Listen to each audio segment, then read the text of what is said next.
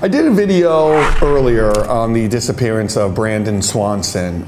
Basically, he left a college party to go home, see his parents, and he disappeared. Oddly, he was on the phone with his dad. They were trying to reach each other when, yeah, he simply vanished. I had some crazy conspiracies to like explain what happened, but only theories. And it freaked me out, kind of, like disappearing in modern times with cell phones and GPS. And then there's no answers. Like, I like it when I tell a story and then we know. It's all in a nice bow. You know, these ones really kind of freak me out. Well, here's another one that's equally, if not more, puzzling. The disappearance of Brian Shaffer.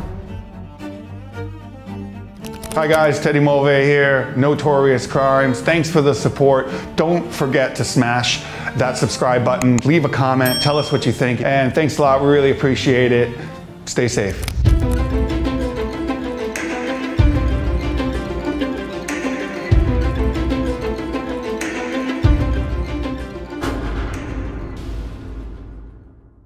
March 31st, 2006, Columbus, Ohio, downtown Julie Brown, where all the happening is happening. So corny, we gotta start cutting this stuff out. Brian Shaffer and his dad Randy grab a bite at a local steakhouse. Randy and Brian were super close and were as much friends as they were family. Mom, Renee, she recently passed away from cancer. This, of course, hit both men hard, but they were going strong and trying to move on best they could. At dinner, the med school student looked knackered, and his dad did mention it. But it was spring break, and Brian's mates were going out for a couple drinks. Come on, suck it up. A few pints, shots, wine, whatever's happening, just get out and have some fun. After dinner, Brian, true to his word, met up with Clint Florence at the Ugly Tuna Saloona.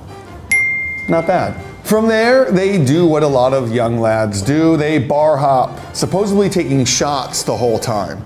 I mean, Jesus, fellas, shots at every, good for you, yeah, man, do it up. They were gonna be doctors, and that's one profession with huge alcoholics in it that a lot of people don't talk about, because you don't really want your doctor being out all night boozing it kind of a thing, but they do. The other profession of alcoholics that people don't like to talk about, anyone take a guess? Teachers. Yeah, this guy. Yeah, teachers as well. Again, so these two good-looking, soon-to-be doctors are getting smashed and having fun. I mean, I bet the Arena District, where they were bar hopping, was hopping. Later, they run into Meredith Reed and head back to the first spot, the Ugly Tuna Saloona. They said, one last one and then I'm out. Oh, geez.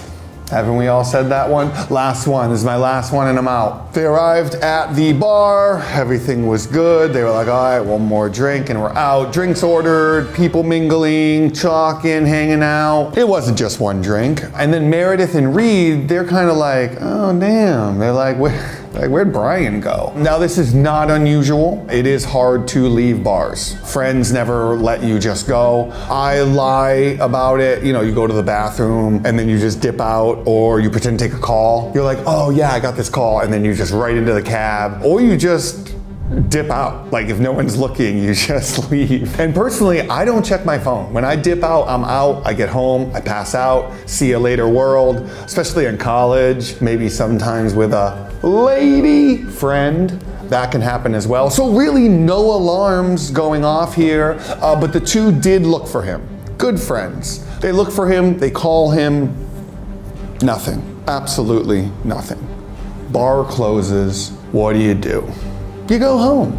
Sure, you go home. Brian's fine, he's a med student, he's tall, he's good looking. It's Columbus, you know? We're not in some Brazil or Colombia or something. So yeah, they go home, that's it.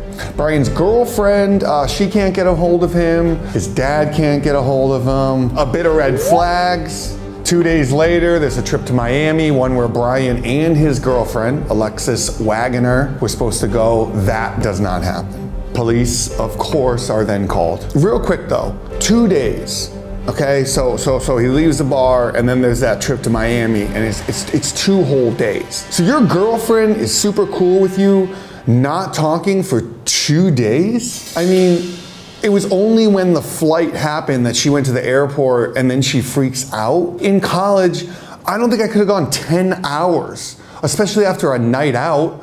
My girlfriend would have been the police with her friends. How can you just take 2 days off? I mean, super cool girlfriend. Maybe I just date psychos, but I just thought that was really weird that if that's your real girlfriend, she's just like, oh, I'm just gonna go to the airport. He's probably gonna meet me there. With no messages, 2000.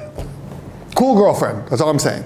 The investigators go right to the security cameras, as you should. The cops see him and friends going into the Tuna Saloona and see him going outside, chatting it up. So he does go outside, I don't know, ciggy break or whatever, maybe chatting to some chicks, but then nothing, that's it. He goes off camera, back in there, and that's it. The camera never sees him leaving. The cops do some really cool detective work, and they actually count the people going in and out. They're thinking, hey, he could have spilt something on him, he could have maybe even taken someone's hat or whatever and like changed the way he looked. Nope, he never left. And you can see that the escalators are the only way, like up and down, out. He would have had to have been funneled into the escalators. That's where you go up to go in, that's where you go down to go out, that's it. Except a back door. But that wasn't for customers, and it led to a construction site. Okay, the building was not done yet. The bar and stuff was done, but there was still other construction that was going on. The back door did lead to that construction site. I'm thinking that too. I'm thinking that too. The cops looked at other security cameras in the area and came up empty. So the search was on. Door to door, search with dogs. This is why I'm doing the story. Absolutely nothing. That's crazy. His car, his apartment, all in order, all gravy, nothing. It freaks me out that there's not one clue, not someone they talked to at the bar, not someone who saw him do something. Definitely in college, I'm not seeing anybody. Like without just me being my friends, if someone died in a bar next to me and they were like, oh, did you see this guy? I'd be like, what, were my glasses even on? I'm not seeing nobody but my friend. His dad tried everything, as you would. 3 weeks before this, his missus passes. This is his oldest son, his friend, a future doctor, handsome, bright, amazing guy, vanished. Dad even got a psychic. That's how desperate this guy is, and I don't blame him. I think psychics are stupid, but when it comes to a loved one like this, yeah, I mean, I would probably be hiring a psychic too if the cops can't help me out. His brothers bought equipment and searched near the river, like by themselves, because the psychic said that he'd be in the river. So even if the cops didn't check it, they were like, we'll buy the equipment and go in. I mean, yeah, of course you do that. His buddy Clint, who he met and went out with, refused the lie detector test. Everyone else involved took one and passed. That's weird, super weird to me, super weird. Also, Brian's girlfriend would call his phone every night. I think it was close to a year before I stopped calling the phone. I think about a year after that was when I finally said, okay, I gotta stop. That's sad, super sad, super sad. I'm not gonna cry. Super sad. We'd call his phone every night. She would get the voicemail.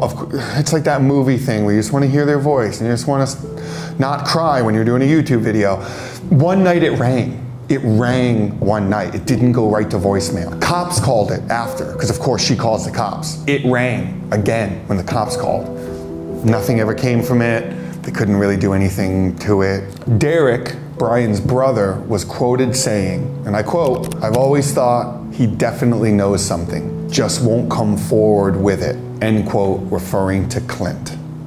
Damn, could be grabbing straws, right? You want an end to the story, so when there isn't an explanation, you search for an explanation. I know I do that. He refused the lie detector test. He lawyered up pretty quickly. I found a picture of a homeless dude online that people say is Brian, but all white guys look the same, so I'm not really sure. Also, why pick homelessness when you're like 2-3 years away from like banking it at a hospital, being adored by everyone because you're a doctor. Maybe he didn't want to be a doctor. He did write on MySpace that he wanted to be a musician. So what? So you dip out, start a music career, your mom dies, so you dip out on what? Your brother and your dad, leaving them with that? The music career doesn't work out, so you're just homeless? You don't just phone home or go back home? Tough one to swallow, that one for me. Also, he didn't leave the bar. If he was just gonna dip out, he would have just walked out and left the bar, but he at least didn't leave the bar through the front door. Here it is, my crazy theory. Crazy theory is the back door, the construction site. Had to be more there. Just me, I'm not a psychiatrist or an investigator or anything. I'm just an idiot with an awesome YouTube channel. Subscribe. I just think there has to be more there. That just to me should have been full eyes on that. He could have gotten into a fight.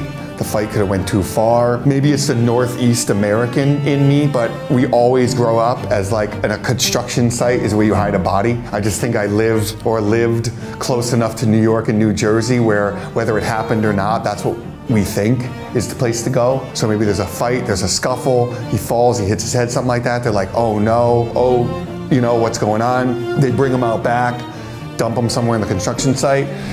Yeah, still weird to swallow. I'm just trying to think, wouldn't there have been like, if he got into a fight with Clint, wouldn't Clint have had evidence of that happening? Maybe Clint saw it. I don't know, it's just weird, it's weird. Otherwise, how do you enter a bar and not leave it? And then never be seen again, unless he was in the bar, or in the basement, or he's somewhere. He's somewhere. There it is again, that weird feeling where I hate it that you just don't, it's so much better when we put a bow on these things. What happened? What happened to Brian Shaffer?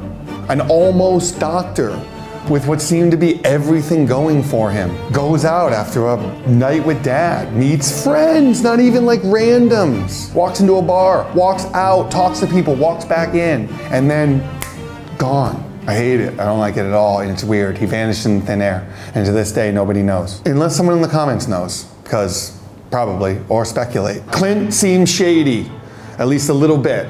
He lawyered up fast and he cut ties with everybody. He cut ties with everyone around Brian. That's what I read. Shady.